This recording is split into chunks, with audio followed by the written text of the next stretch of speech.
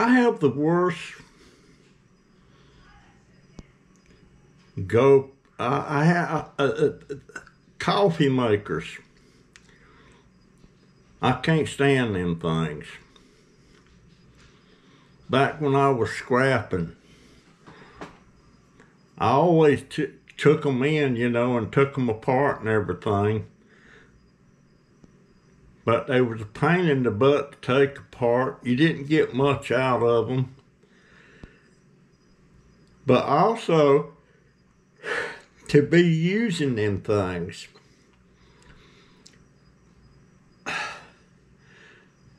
Seems like one morning when you wake up and you really want that cup of coffee, and you go in there and you get it all prepped up and everything, and turn it on, and the dang thing don't work.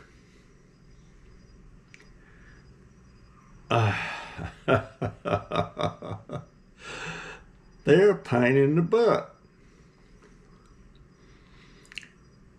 Used to, they were more reliable than they are now, but of course now you can buy the real expensive ones, and I guess maybe you won't have those problems. We got a what do they call it? A Keurig or something.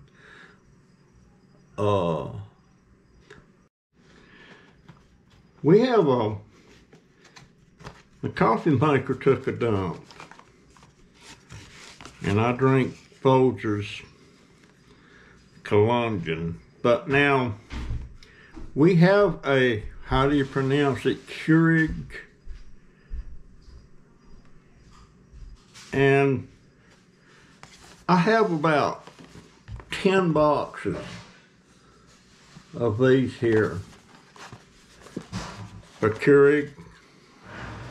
There's 24 to a box. Somebody gave us these. I can't remember who it was. And we have a couple other boxes that my daughter bought. So I guess I don't like these because it just makes a cup. I like to make a pot. But it says the original donut shop coffee, regular, medium roast coffee. I reckon in the morning I'll be trying these.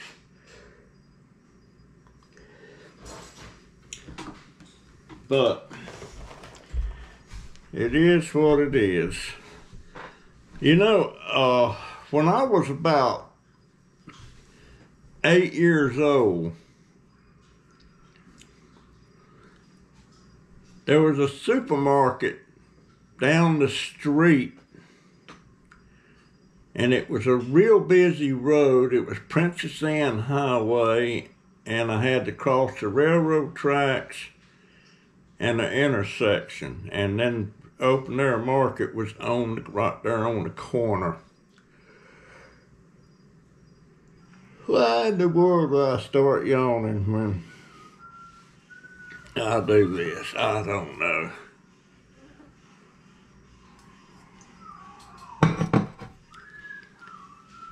And Mama used to send me down there to get stuff, and they had a charge account there.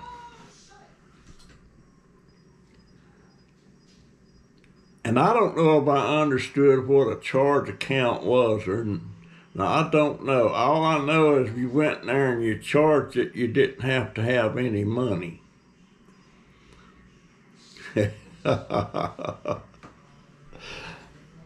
And one day she sent me down there for, I don't know what it was. And I got that, and I seen this toy. It was some kind of a puppet. I can't remember what they called it. And I seen that thing and I really liked it.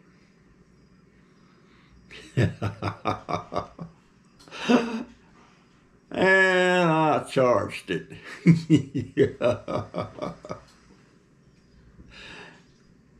And when I got back to the house,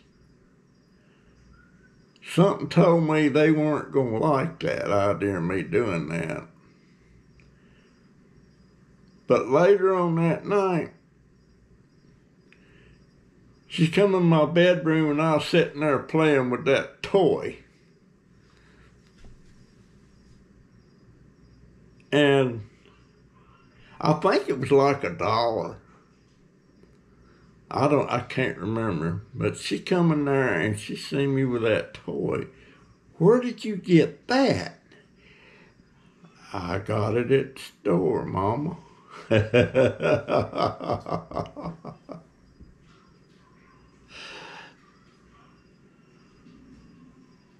And then it hit her, did you charge that?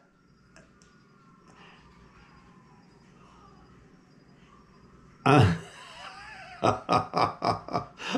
said, yeah.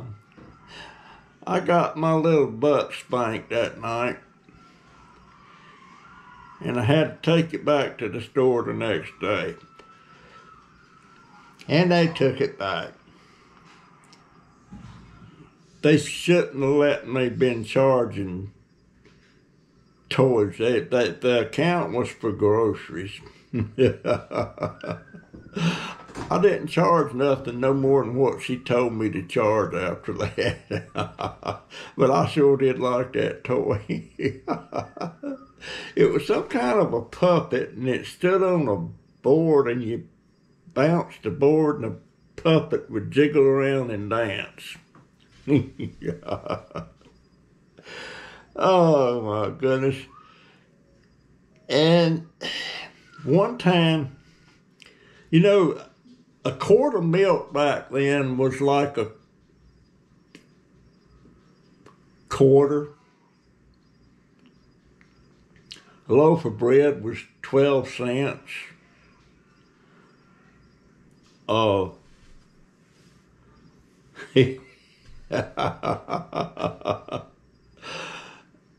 But she sent me to the store to get a loaf of bread. I charged it. And as I was coming to the street and there at the intersection, I had to cross it and everything. And there was a school bus stopped there at the red light. And there was a bunch of kids standing in the bus, you know, and they're looking out the window and they're hollering at me and stuff like that. And I was taking that loaf of bread. I was throwing it up in the air and catching it. They got a charge out of that, you know, and I'd throw it up and catch it. And I'd get it, and then I'd squash it like in a accordion. And then I'd pitch it up in the air again. Guess what? That got me another switching when I got home. That bread was destroyed. Oh my gosh. And another time, I had to get several items, and I had them it's in a paper bag. And I got to the street, and the cars and everything was stopped at the red light. So I run.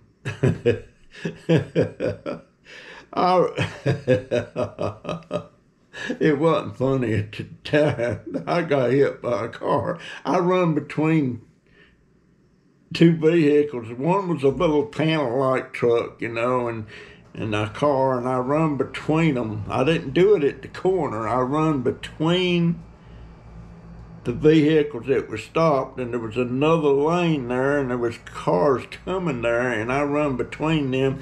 They didn't see me, and the car hit me. And when it hit me, I went sliding down the street with my groceries. I didn't let go of the groceries, and I slid down that street. Scared me to death.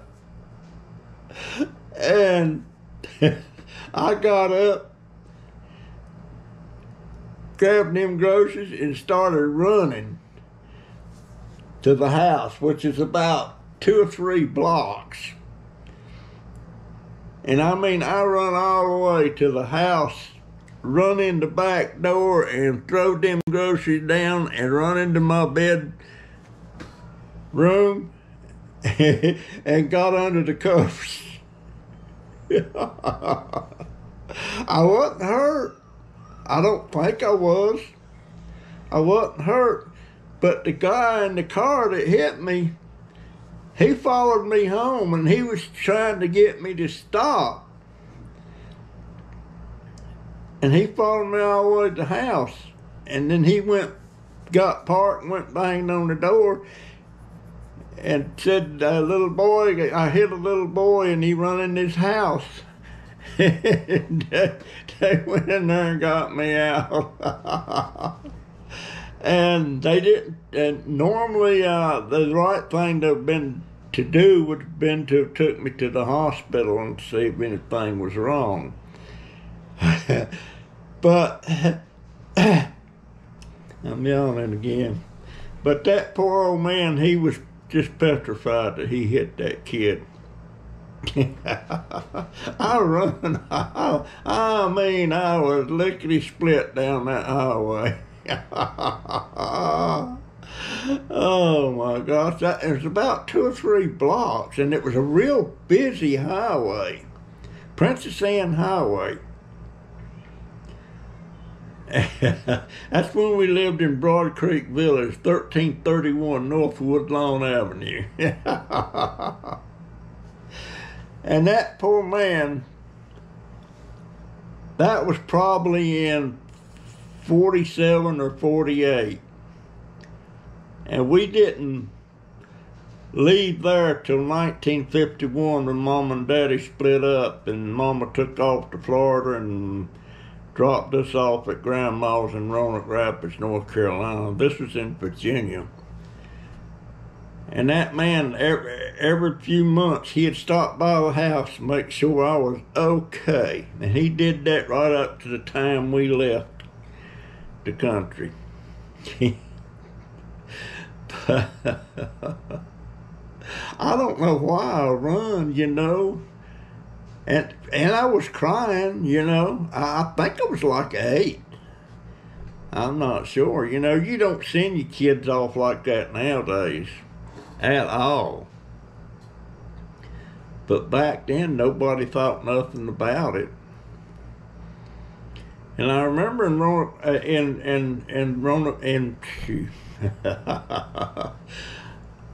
Broad Creek Village, when we lived there, sometimes a kid would go missing, and they had this car that went around that had a loudspeaker on the top. And if a kid went missing, they'd be going around the whole village announcing about a kid missing, so-and-so, and his name's so-and-so, or her name's so-and-so, till they found her. And this was a government housing thing, and it was built mainly for people that worked at the shipyard back during the war, you know, and building ships, and that's mainly, and Navy personnel and stuff, that's what lived there.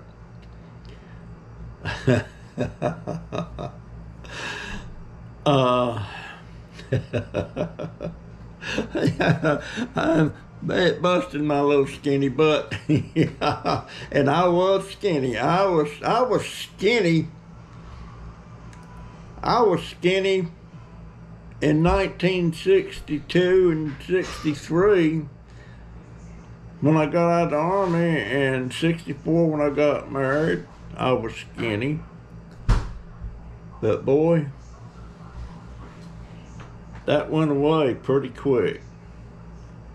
I didn't think too much about it when I got up to around 180. And I thought that was the perfect weight. And I always wanted to be heavier and stockier and everything, you know. Then when I got up to 200, didn't think much about it then. But when I hit 230, I was getting El Chubbo. But those were the good years for me, you know.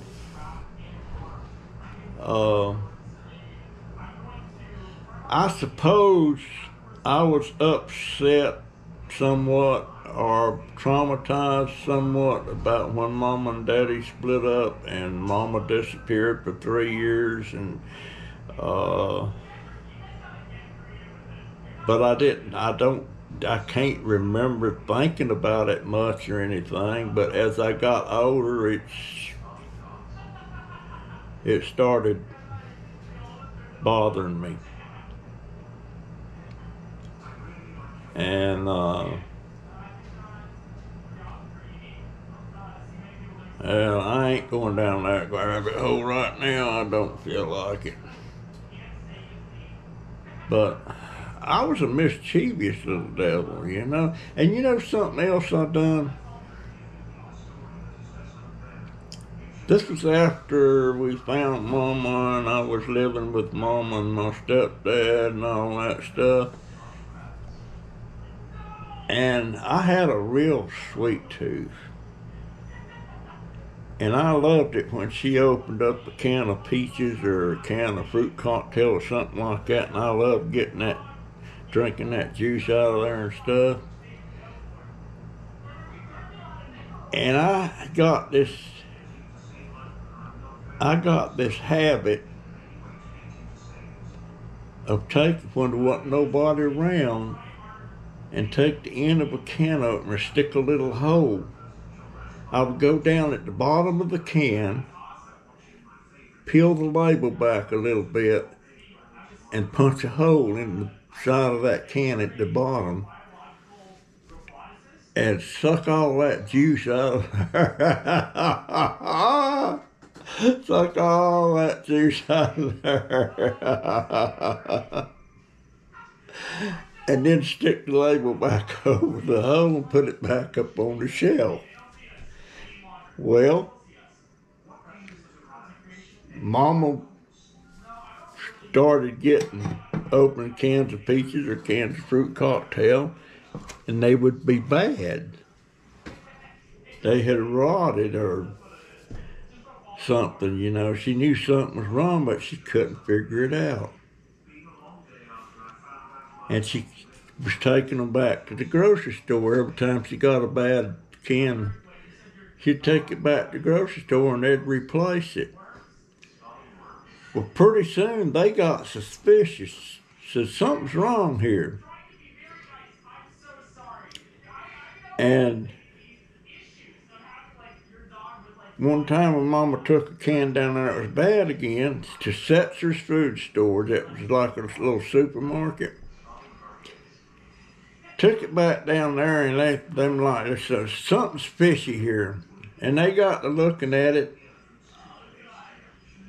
and they found that little hole in that thing.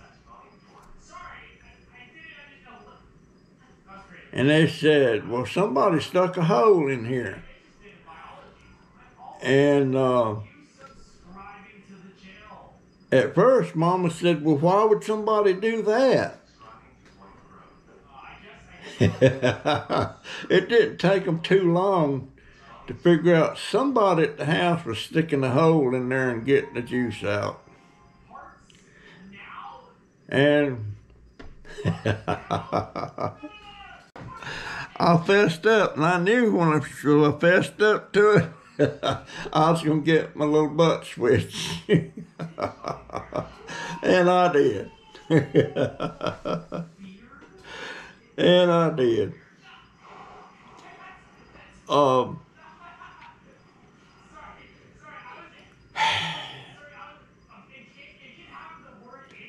Those weren't happy times when I got switched about something, but it's funny as crap, the stuff that I did. I I was looking at something about how they was making these airplanes right, but it looked like they was put together with sticks and stuff and everything. And I got this wild hair thinking I could make me a airplane frame, and I hadn't figured out how I'd make it go yet, but I could make the wings and all that stuff. And I started cobbling up something out of sticks of wood and everything. And I went in the linen closet in the house, and I got a bunch of Mama's sheets, bed sheets, and I started tacking them to that frame and everything. And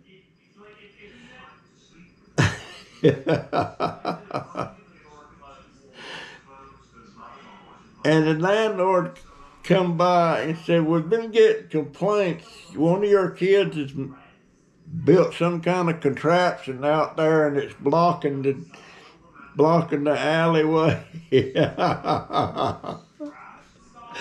And Mama and Bob went out there, and they're like, "What the hell is that?" I was just playing. Then she got to looking. "Is that my sheets?" Yeah, it's the sheets. Here come another switching boy. But this time she overreacted. She chased me back in the house.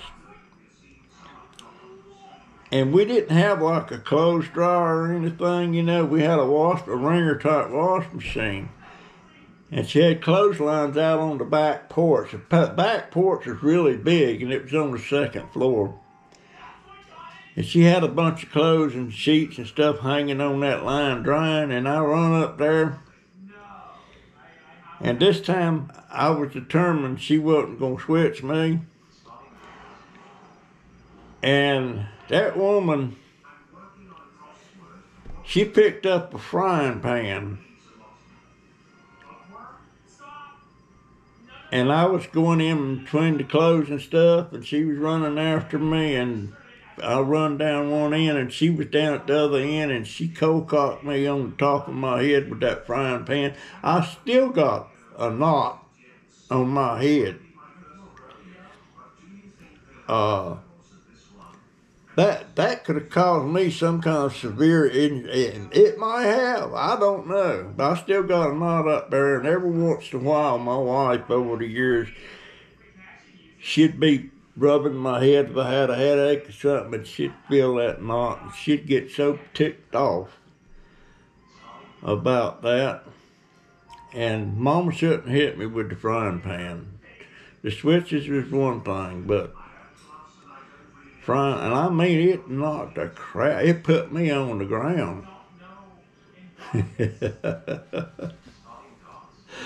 Oh, Lord. But I always got blamed for anything that got wrong that happened in the house, if they didn't know who did it. And I had one brother. He was bad about going in Mama's pocketbook and snitching money. Not much, you know, like $1 or something. And I would get blamed for it. And I didn't know who it was. And after we got on up in years, he said, "You know, you got blamed. I was taking money out of Mama's pocketbook, and you got blamed for it." And I said, "And why didn't you fess up?" And he said, "Why?" I said, "Because I was getting blamed for it." But he's the one that was in the Army and in Vietnam and wounded and all that stuff, and he's dead now. But that was my baby brother. But I always got blind, everything. Even when Michael started a fire, they had a mouse hole in the closet down there at the floor. And Michael stuck some papers and stuff down there and set it on fire. Me and Carolyn were supposed to be watching the kids, but we weren't. We were out playing out there on the street and stuff. We was about a block from the house and we seen the fire trucks go by. I got to blame for that. Even though they knew I didn't do it. But you should have been watching Michael. And even to this day, if I ever see Michael, and I mention that, it wasn't me, it was Joe. Well, it was Michael. It wasn't Joe. That was a bunch of kids. But when Mama left us in 1951, she left me, Carolyn, and George at grandmother's. And then her and Bob took off and went to Florida with Michael and Joe. And none of us ever lived again as a family, with Mama. There was at one point, it was me, Carolyn, Joe, and Michael. George was at Aunt Rose and May's. He never went to live with Mama after that. And we went and lived it, but it didn't last. We always wound up going back to North Carolina or Virginia. But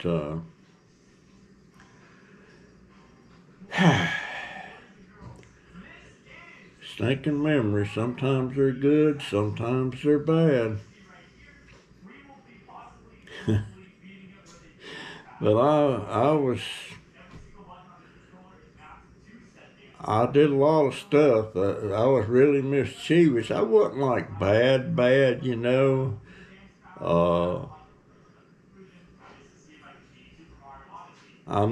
go out there just beyond our backyard. There was a big ditch. The one I was telling y'all about one time, we'd see who could pee the furthest across the ditch, and I did stuff like that. Climbed up a persimmon tree, and they had to come get me down and all that. The fire department did. I was trying to impress the girl. It wound up, I got up there all right, but I got scared. And some of the kids down there watching, finally I wound up almost crying, but y'all go get my mama. What an embarrassing thing that was. I was trying to impress Betty Gay. Trying to impress Betty Gay. And I wound up looking like a little crybaby. Got a lot of problems out there. Jumped in a boxcar on a train that was sitting still on the track. And then it started moving, and then I was afraid to jump off, and it went a couple of miles down the track before it finally stopped. There was an engine or something on it, somewhere there. It was a whole long train. Jumped off, and we started running back home. We thought we was running back home, but what we was doing, we got disoriented, and instead of running back towards the house, we was running away from the house. Till we figured out we went the wrong way. And we had to turn around. I guess it was 4 miles back to the house. Didn't jump in no empty boxcars again after that. Oh my goodness.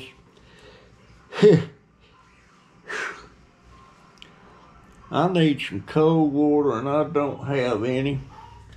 I got some lukewarm coffee.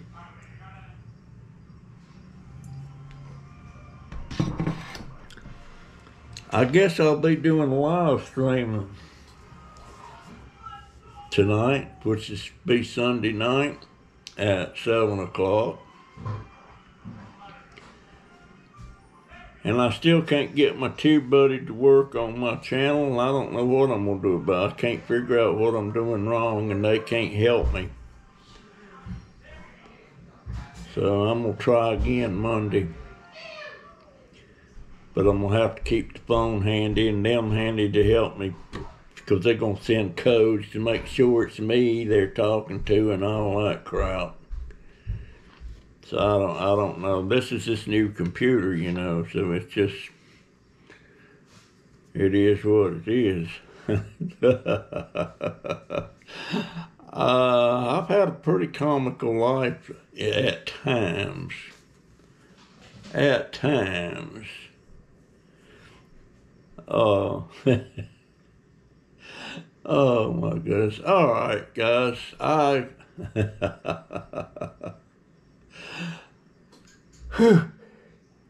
Whew, man, what makes me yawn some? And I don't start that till I get on the bit making a video or something, or talking on the camera.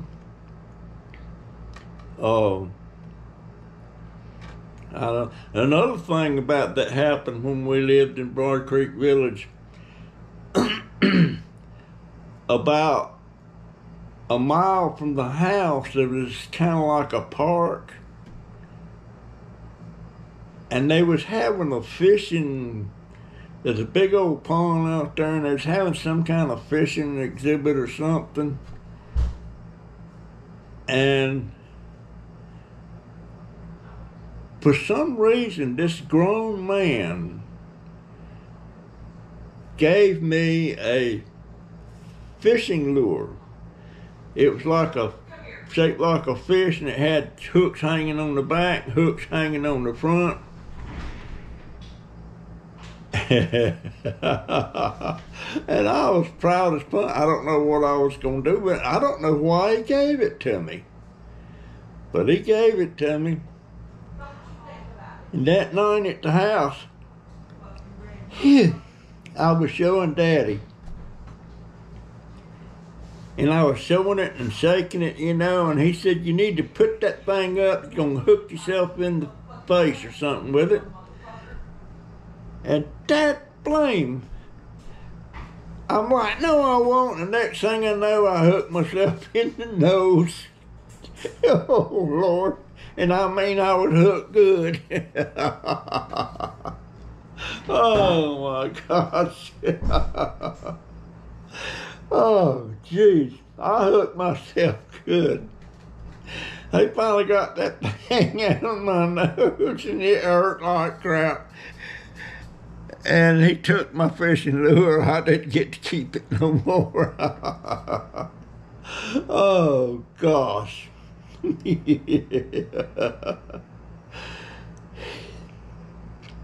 I sure love my daddy.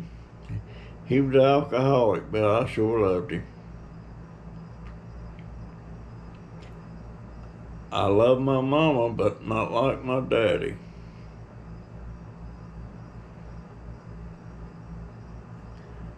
Not like my daddy. You know, I always got upset when people start getting on to him, like his brother and sister be getting on to him about his drinking, and George, my brother, get on to him about drinking. My cousins, they'd get on to him about drinking and everything. And it used to tick me off that they stayed on him so much. I guess my line of thinking was, well, he's a grown man, and if he wants to drink, he can drink, you know, but I don't know if that was the right way to think about it or not. And he lived with me a couple of times.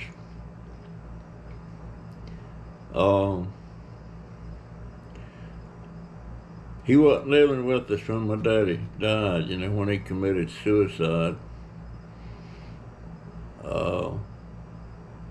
He lived by himself. But he was only like 54, 55, something like that, when he died.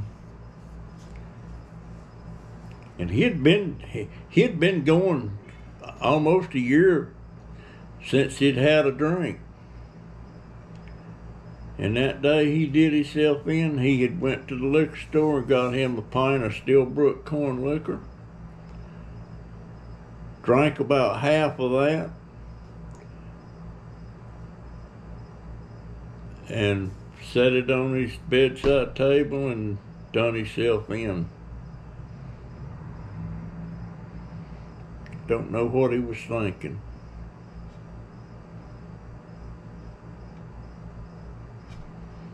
Don't know what he was thinking. That's a terrible thing. It's terrible on everybody. Okay, folks, that's my video for today. That's my story and I'm sticking to it. And I'll see you in the next one. See ya.